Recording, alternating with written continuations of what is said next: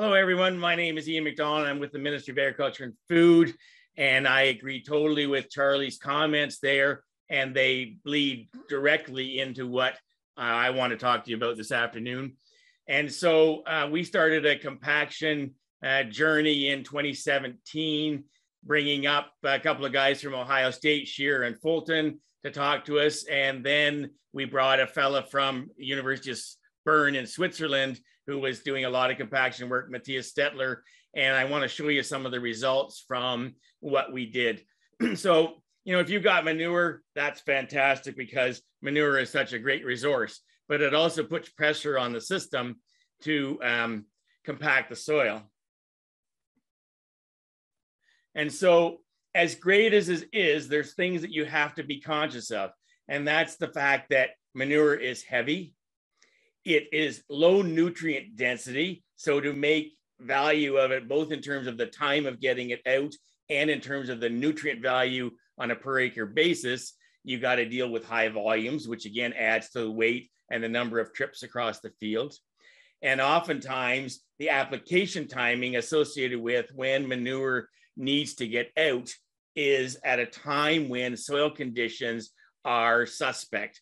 And that's the biggest threat to the potential for soil compaction to occur. And so I think it's important to remember that we talk about soil, and I refer to dirt as dirt, but our farm field soils as soils, because they are a living biological system.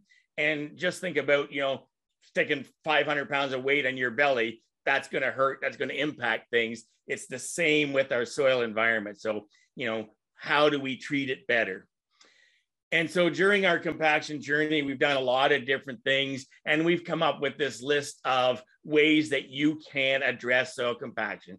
And I haven't prioritized them here in terms of what's the best, but I will say that being able to add more than one of these best management practices is better than only doing one.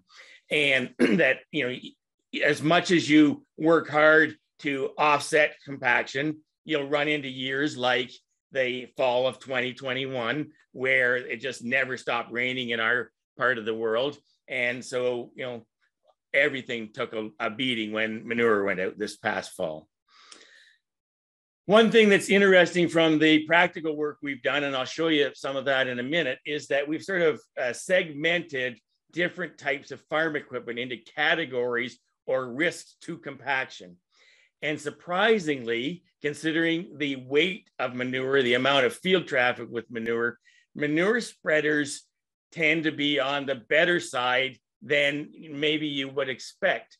And I think it's because over time, and as the equipment has got bigger, farmers and manufacturers have recognized the amount of weight, and they've put more rubber under these tankers than has happened in other implements, as I'll show you. And so any one of the piece of equipment that's on this list can be moved in this list as a function of the decisions that you make on tire size, the technology in the tire that you buy, the inflation pressure, and then when you're out in the field, the weight and speed at which you operate. And this is an important slide from a conceptual perspective. And think about the change in farm equipment from the 60s to the 2000s. And we know that farm equipment has got bigger, but when they studied it in terms of other aspects of it, they found that despite the increasing weight, the tire volume, so that the size of the tire that was going on that heavier equipment was bigger. And so that is positive.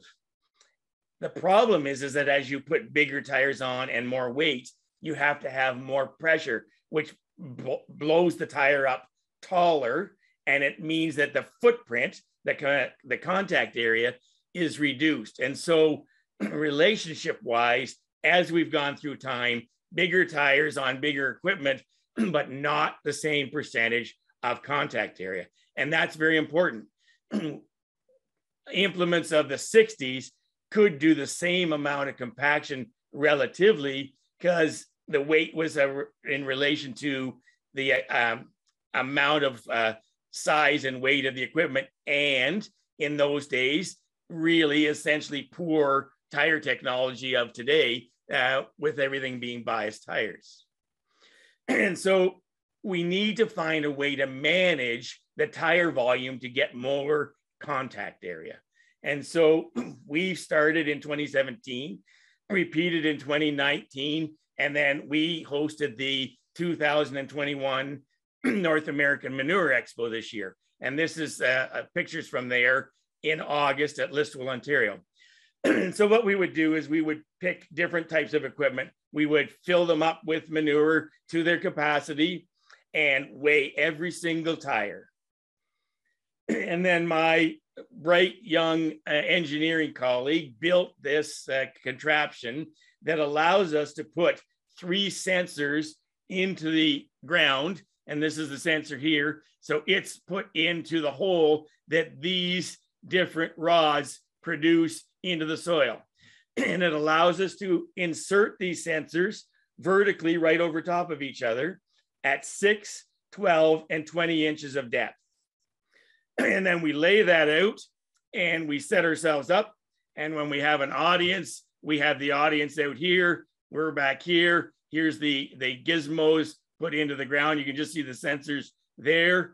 In this case, we had a dry pit on this side and a wet pit over on the other side. First time we've ever done that, where we've purposely gone out and wetted the soil, because we're doing this in August, which from a soil condition perspective is probably best case scenario.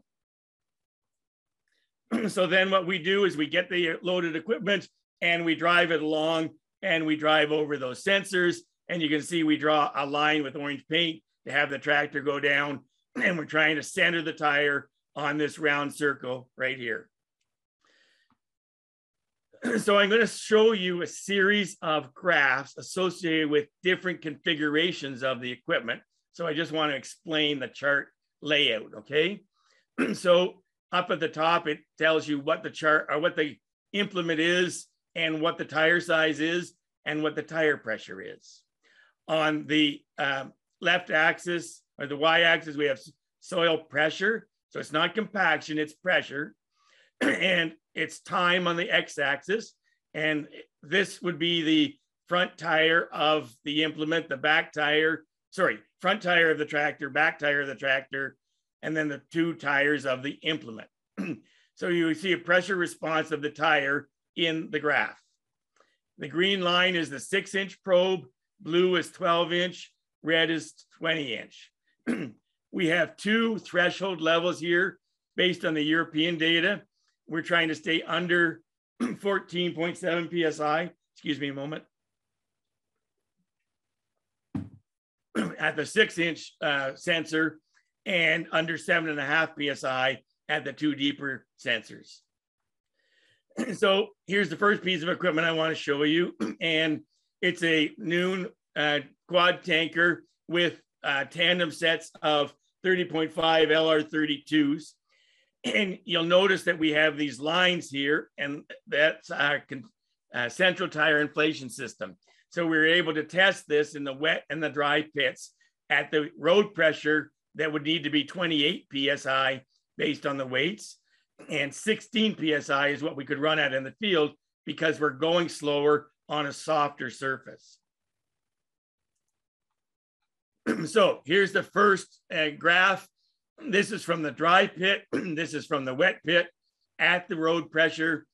This is the tractor tire. And this is the first quad tanker. And then I missed the graph here. But so in the dry soil, you see the level of response at the different sensors.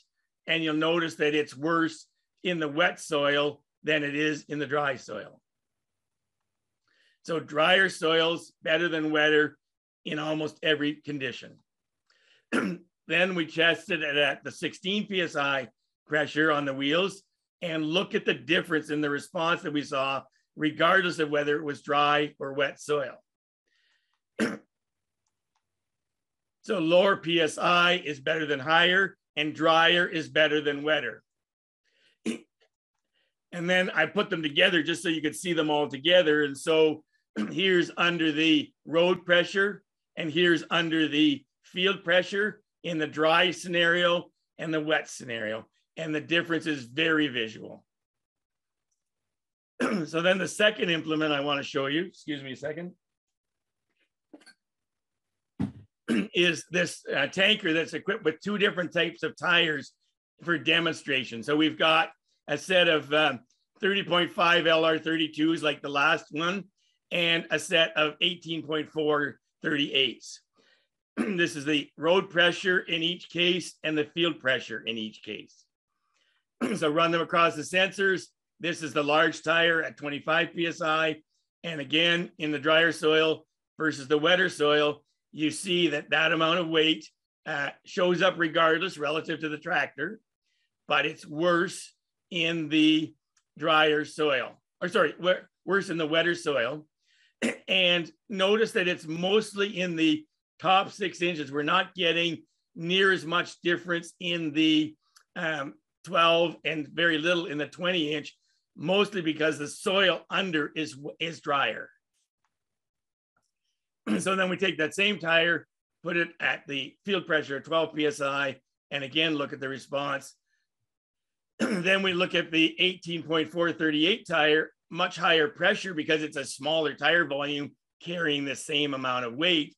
And so it makes for less contact patch that the going across the field. And again, dry soil versus wet, worse in wetter soils. They're creeping up compared to the bigger tire. But when we drop to 25 PSI, which is the road pressure of the bigger tire, it has a significant impact in reducing the pressure down into the soil. So this is our sort of piece de resistance. We call this the rubber railroad. It has 12 900 tires on it that are carrying, 7,000 kilograms of weight. And we run them at 40 PSI and at 10 PSI. That a central tire inflation system allows us to do.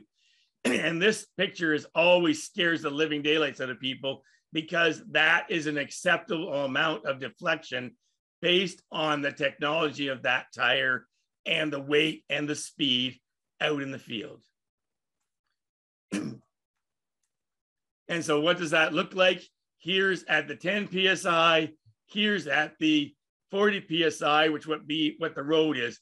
And so if you don't have a central tire inflation system, you have to run at 40 PSI all the time.